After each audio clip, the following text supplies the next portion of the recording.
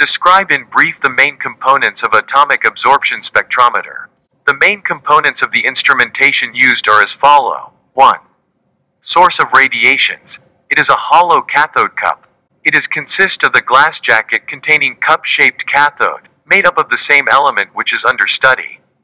A tungsten wire or plate acts as anode, which is arranged in the same glass jacket.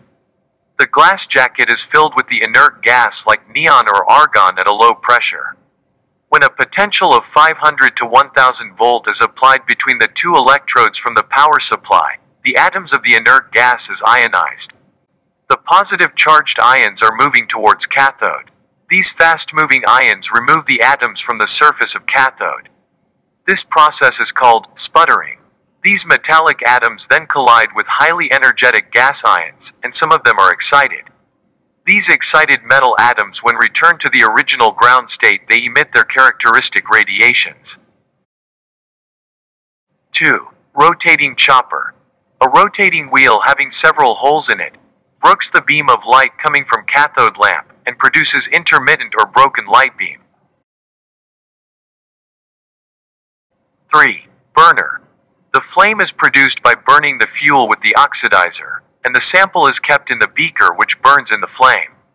Burners used are of the two types: total consumption burners and premix burners. 4. Monochromator. Either prisms or diffraction gratings are used as monochromator. The transmitted beam from the flame enters the monochromator. Monochromator separates the beam of light in different wavelengths, and only one wavelength is allowed to pass at a time to photomultiplier 2. 5. Photomultiplier 2. The transmitted light from the monochromator, when falls on photomultiplier 2, the current is produced. This current is proportional to the light incident on the photocathode of photomultiplier 2. 6. Readout meter. This dial will give us the amount of radiations absorbed by unexcited atoms present in the ground state in terms of the absorbance. Working.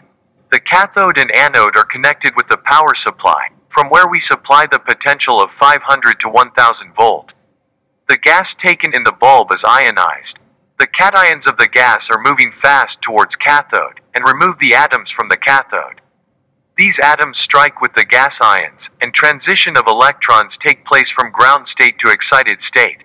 When these excited electrons return to the original ground state, they emit the characteristic radiations, which pass out of the mica wall and are incident on rotating chopper. Rotating chopper produce intermittent radiations, which are incident on the unexcited atoms present in the flame of the burner.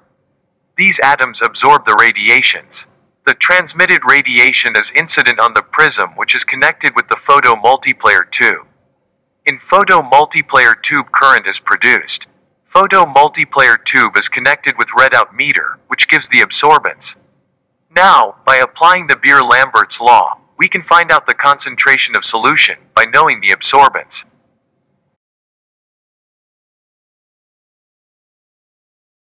Applications. 1. Quantitative analysis can be done using calibration curve method. 2. Very low concentration, which is 1 ppm or less than that, can also be analyzed accurately with the help of AAS. 3. With the help of AAS, we can detect the toxic elements such as copper, nickel, zinc present in food products. 4. The phenomenon is used to estimate sodium and potassium present in blood serum. 5. How much amount of lead is present in the petrol can be found out with the help of AAS. 6. Solely extracts, plant materials, fertilizers have been analyzed for determination of sodium, potassium, magnesium, molybdenum, vanadium, etc. 7. The amount of titanium and vanadium present in the steel alloy can also be determined with the help of AAS. Limitations. 1. Simultaneous analysis of many elements is not possible.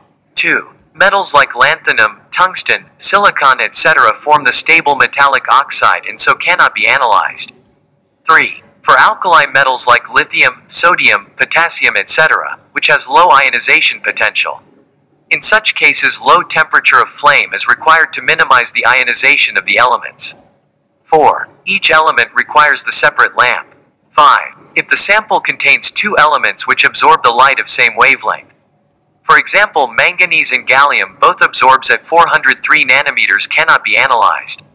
In such case we must remove the interfering radical.